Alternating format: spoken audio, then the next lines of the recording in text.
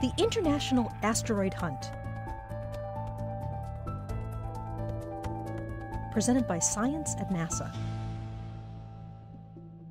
On February 15, 2013, a house-sized meteor entered into Earth's atmosphere at over 40,000 miles an hour and exploded 14 miles above Chelyabinsk, Russia.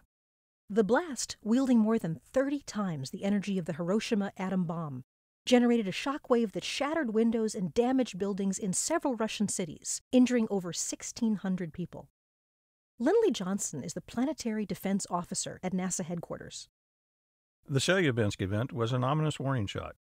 It drew attention to what should be done to detect even larger asteroids that could possibly strike our planet.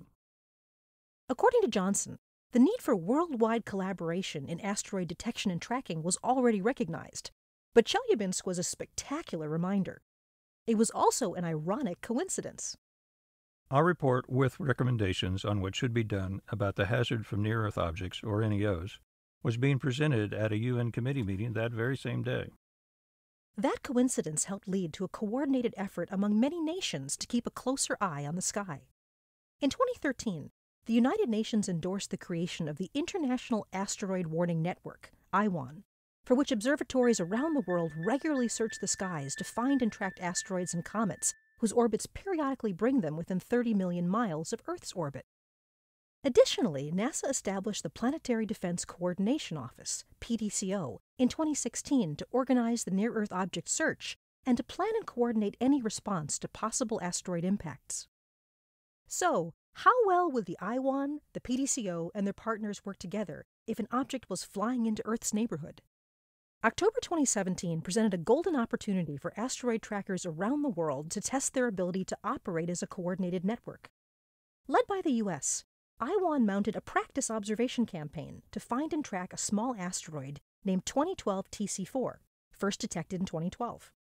While this asteroid posed no risk of impact with Earth, it was predicted to come back into view in the fall of 2017 with a very close approach. Observers with the European Space Agency and the European Southern Observatory were the first to reacquire 2012 TC4 in late July 2017 by calculating where to look with an 8-meter aperture telescope in Chile.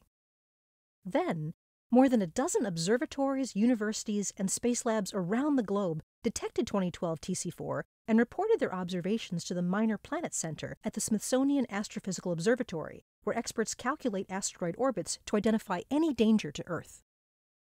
As expected, the object approached and passed by Earth on October 12, 2017. Dr. Kelly Fast is manager of NASA's NEO Observations Program at NASA headquarters. This was a very successful exercise for the IWAN, with precise prediction of the orbit and tracking of the asteroid. It passed about 27,000 miles from Earth's surface, only a tenth of the distance to our moon. NASA's NEO Observations Program focuses on finding asteroids 460 feet, or 140 meters, and larger. The goal is to find any of these asteroids that could be an impact hazard early enough to allow deflection by either a gravity tractor or a kinetic impactor. While no known asteroid larger than 140 meters in size has a significant chance to hit Earth for the next 100 years, only about 1/3 of the estimated total population of that size and larger has been found to date. So, the International Asteroid Hunt goes on.